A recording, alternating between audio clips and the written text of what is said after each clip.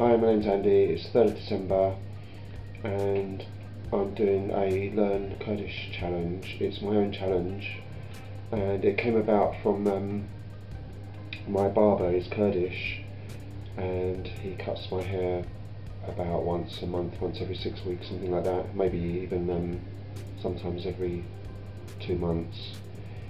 And every time I go in there I try to say something in Kurdish, but I don't really ever say anything new. I just know how to say thank you and hello and things like that. So I decided to give myself a 3-month challenge, and I knew a good place to start would be to ask a friend who's been learning Kurdish. I know she started learning Kurdish a few years ago.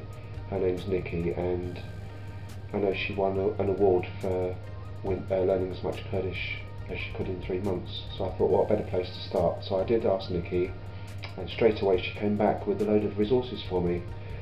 So, excuse me, I've got a sore throat today, and one of my friends passed away earlier, so not a brilliant day for me. So anyway, Nikki gave me the link to some learning Kurmanji materials, and what I didn't realise was there are actually quite a few different dialects or variations of Kurdish. I knew about Kurmanji and I knew about Sorani, but I didn't realise there were others as well. So what I'm going to do is learn Kurmanji, because that seems to be the most well-known Kurdish dialect, the one that most people speak, and it'll probably be the most useful in that case.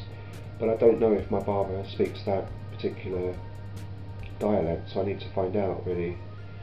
But I'm going to start off with Kurmanji until I do find out.